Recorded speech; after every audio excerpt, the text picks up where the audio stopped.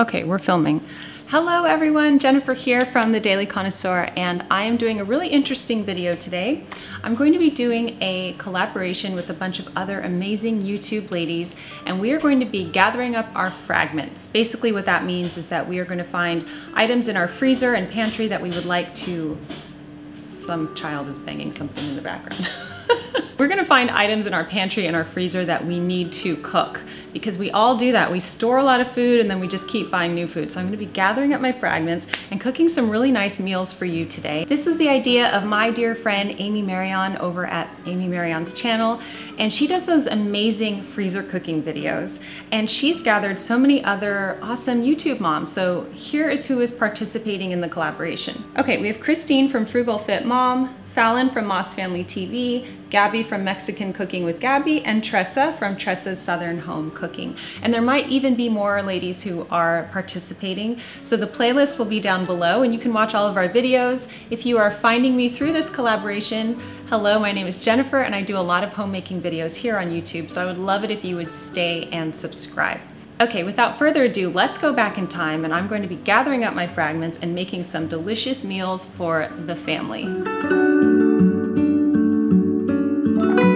Okay, so these are the fragments that I have gathered, and I'm just going to tell you the plan here of what I'm going to go over. So I have some frozen chicken that's been in the freezer for a while, and I want to use it. So we're going to do some pulled barbecue chicken sandwiches in the slow cooker.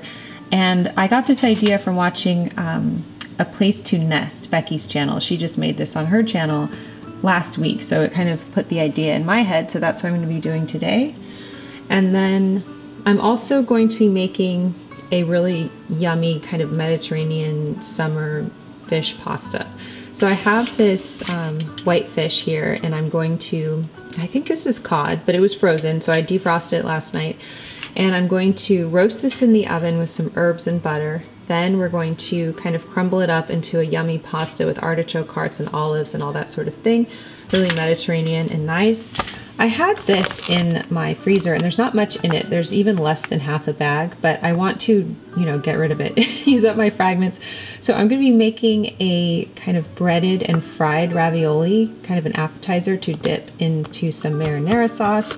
I had some brown rice pudding, like this is a sweet dessert, and I defrosted some of that. And then I have this bag of greens that I want to use up, so I'll be putting this into just various dishes that I'm going to make. So this is all the stuff that I wanted to use up in the freezer.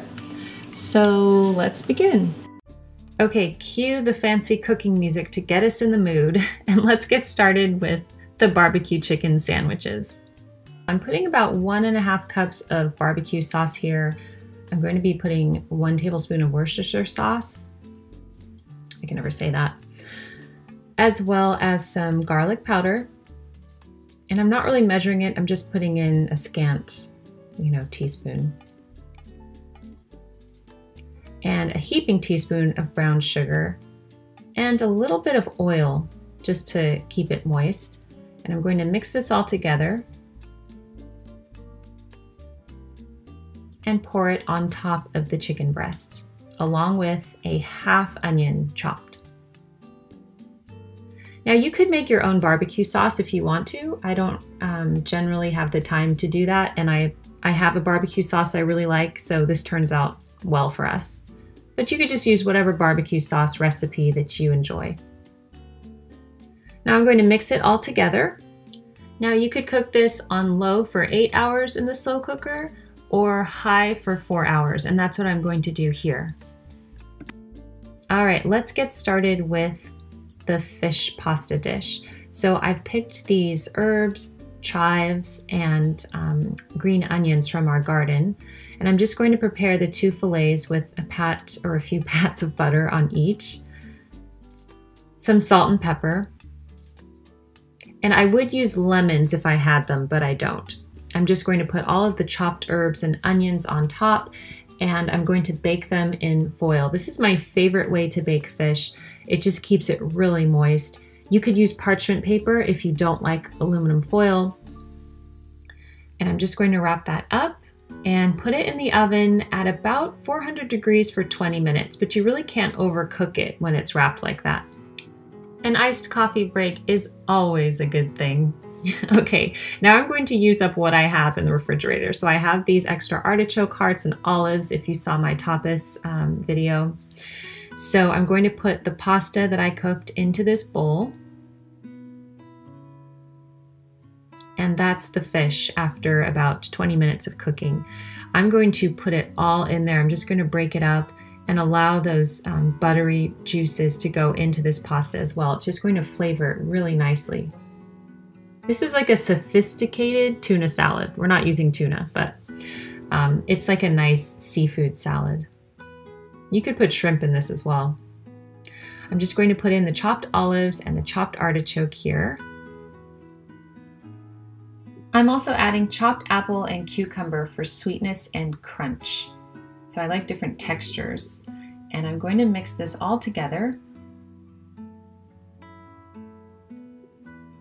And now I'm going to add some capers just to enhance that seafood flavor.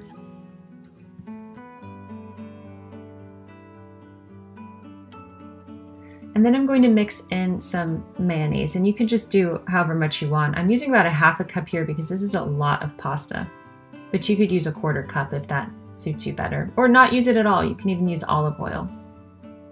But I like the creaminess that this adds. And then I season it with some garlic salt. This dish is so good. Oh yeah, green peas too. Just add anything. I'm trying to use up my fragments here. This dish is really good. It fed my whole family and my parents, and everybody loves this meal. Ta-da!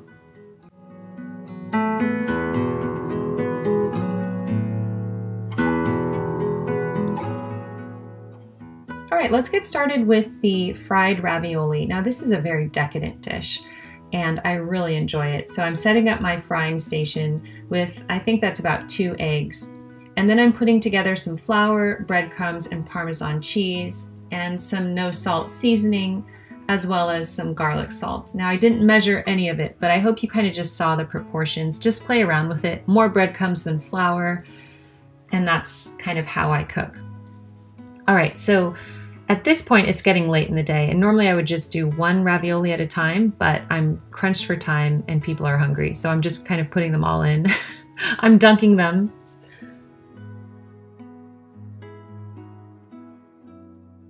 So you just coat the ravioli in the egg wash, and then you put it in the breaded mixture, and then you fry them. And this is what they should look like.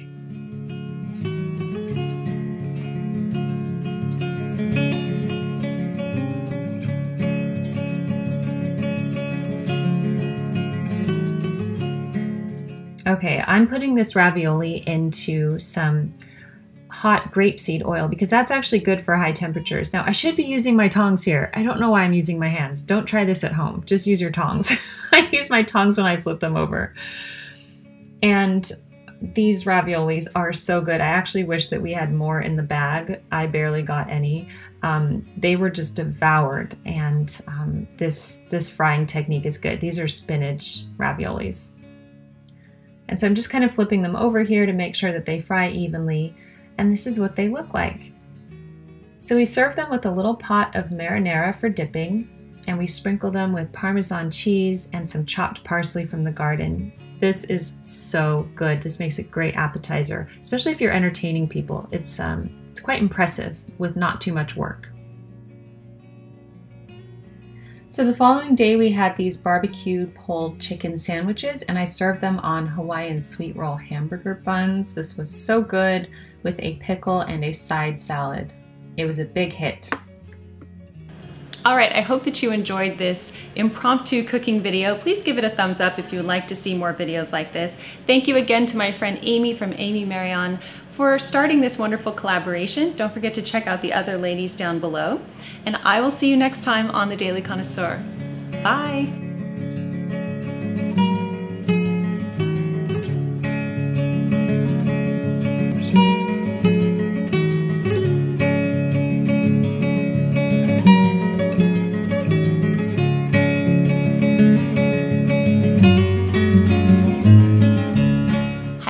Jennifer here, and I have a really fun and interesting video for you today. I'm doing a collaboration with some really amazing... Take two. I'm doing a collaboration with some really amazing YouTube ladies on the Daily Connoisseur. Can I speak?